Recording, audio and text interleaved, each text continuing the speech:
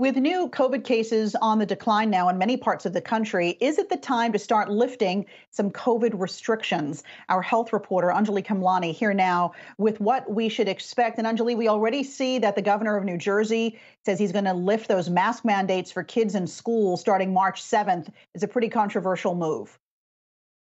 Right. So we heard that from Governor Phil Murphy today, following in the footsteps of Pennsylvania's governor just last month. And we also know that Delaware is making similar moves, as well as, again, across the Northeast and Mid-Atlantic. That partnership that has sort of existed throughout the pandemic is taking force here. And we see that that's sort of the trend that they're looking at when it comes to especially those new cases, hospitalizations generally down across this area, and generally speaking, good vaccination rates. So that all blends in to why the governor is setting that lifting of mask mandates for March 7th. So just a month from now, and extending the public health emergency until then. His reasoning also for March was very specific. Here's what he had to say about that.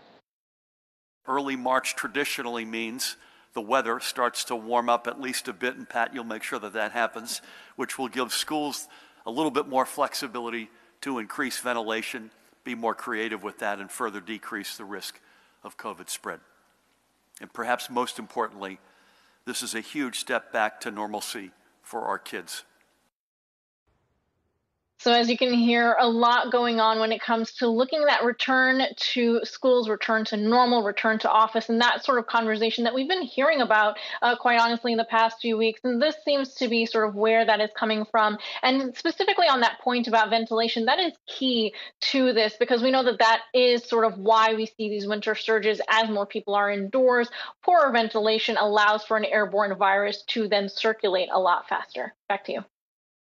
Okay, and then New York as well, looking to reduce their mask mandate coming up in several weeks or months as well. Andre, I want to ask you just really quickly, where are we as far as cases and hospitalizations? Are we turning a corner? I know deaths just hit 900,000. Well, we are seeing that, right? All the numbers seem to be pointing in the right direction. And a lot of experts, including, the governor earlier, pointing to that as sort of a cautionary optimism there, with cases down, hospitalizations coming down in some parts of the country. There are still some hospitals that, while ICUs are freeing up, hospital admissions aren't necessarily letting up. And we continue to see a pretty high daily death rate, so about 2,600 on average per day. That's still pretty high, even though it is not, the highest that we've ever seen. And so that has really kept people concerned, especially also as we know there's that subvariant sort of lurking in the background. So maybe within the next month or so, we'll see, previous estimates were that we would peak mid-February with the current variant. As it stands right now, definitely looking to see the tail end of this surge. But of course, the rest of 2022 still awaits. And I'm just wondering if, with everybody having such COVID fatigue, what the numbers are now on vaccinations, but also on booster shots, because we know that in many parts of the country, even people who were fully vaccinated with 2 doses had not yet gone for that 3rd dose.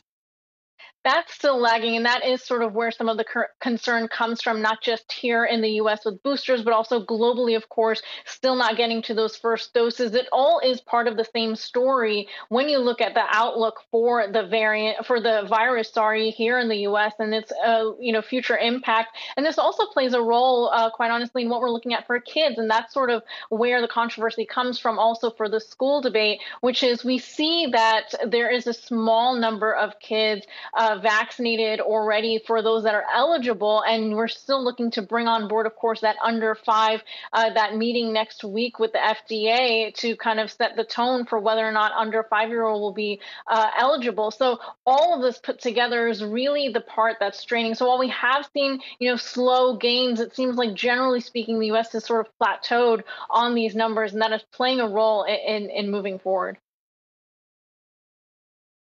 All right, Anjalee Khemlani, thanks so much for wrapping that up for us.